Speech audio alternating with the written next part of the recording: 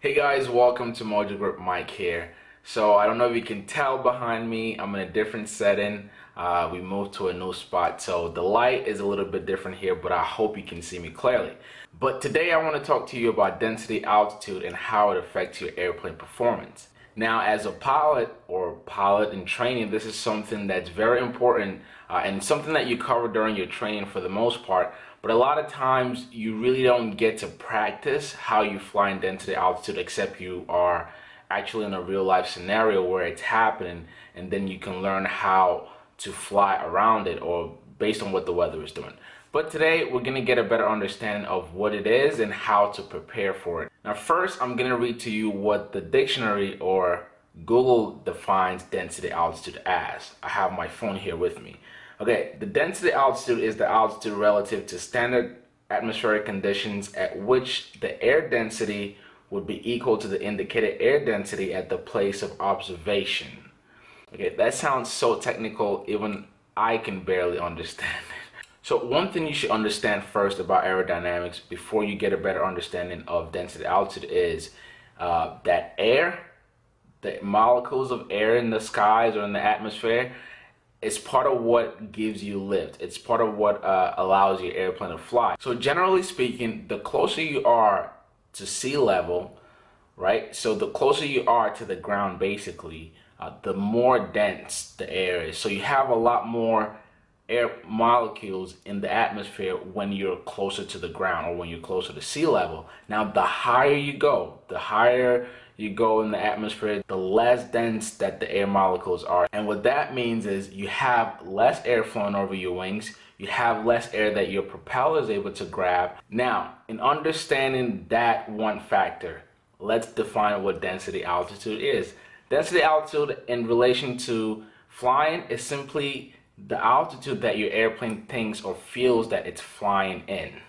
All right, and I'll give you an example. Say, for example, you're at an airport and say you're 300 feet from sea level, meaning the airport elevation is 300 feet.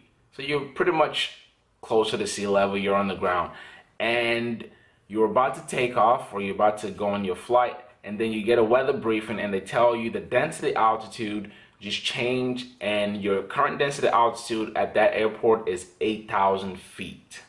Okay, now if you're not an experienced pilot or you're not paying attention, what they're really telling you is that the elevation of that airport technically just became 8,000 feet high. So you're not at 300 feet anymore, although physically you are, but your airplane, you know that you're at 300 feet, but your airplane is going to think that you are at 8,000 feet. Again, we've already established that the higher you are, the less dense the air is and the less performance you're going to get from the airplane. So think about this. If your airplane thinks that it's taking off at 8,000 feet, chances are it's going to perform much slower, okay, because the air is less dense at 8,000 feet.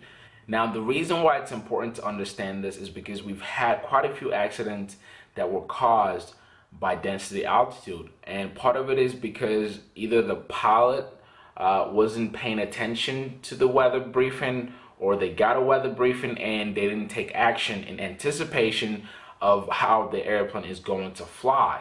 All right, that's why it's very important to understand this. So going back to that same example, assuming you heard on the radio and you got a weather briefing and they tell you that the density altitude at your current airport is 8,000 feet. Now, knowing that, if you decide to load up your airplane, you and your crew, however many people you put in the airplane, and you load your airplane to the max, and you decide to just take off, thinking everything is okay, what's going to happen is you're going to be rolling much longer on the ground, and if you by any chance are able to take off, you see that your climb rate is going to be peanuts compared to what your normal climb rate would be.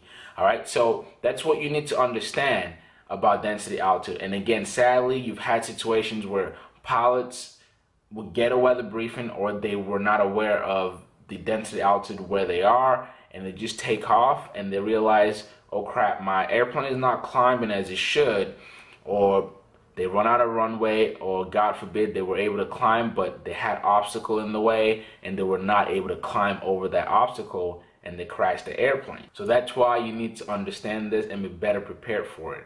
Now, if you do the opposite, where same scenario, you get a weather briefing, okay, and it tells you the density altitude is this high.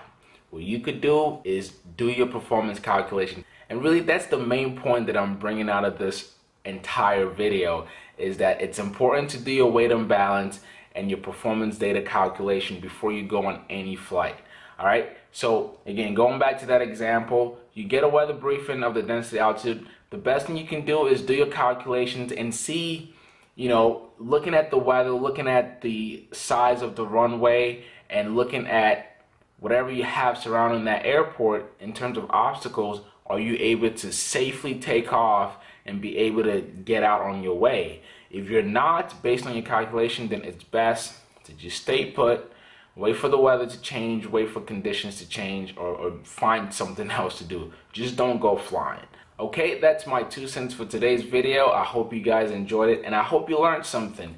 If you did, be sure to give a thumbs up. And if you're a pilot, I'm curious what your understanding of this subject matter is, and if you have had any experience flying in high density areas, share with us so we know what it's like. Okay, again, my name is Mike. Thank you guys so much for spending time with me. If this is your first time, make sure to subscribe, and I will catch you guys on the next video. Peace.